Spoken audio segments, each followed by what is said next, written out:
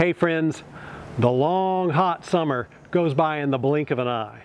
And just like so many students, the Goodwin Company is heading back to school. Come along with us over the next few weeks as we explore a variety of projects that the Goodwin Company has been involved with in the world of higher education. River-recovered heart pine and heart cypress has been specified in each of these projects. The Goodwin Company has always been serious about grading, and the Goodwin Company always makes the grade. The Century Tower is part of the University of Florida's Campus Historic District, which was added to the National Register of Historic Places in 1989. The tower is one of 4 carillons in the state of Florida. This impressive structure holds a total of 61 bells spanning 5 octaves and chimes every quarter hour for 12 hours a day.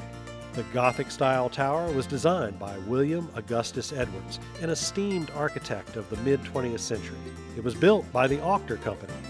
Construction commenced in 1953 and was completed in 1956.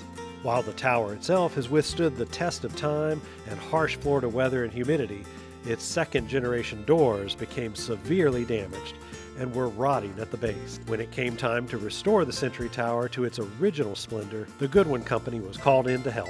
The Century Tower's new third-generation doors are constructed using Goodwin's river-recovered heart pine. The panels use Goodwin's river-recovered heart pine select, while the stiles and rails are constructed using river-recovered heart pine vertical. Goodwin partnered with historic preservation craftsman Scott Seidler at Austin Historical in Orlando, Florida on the project.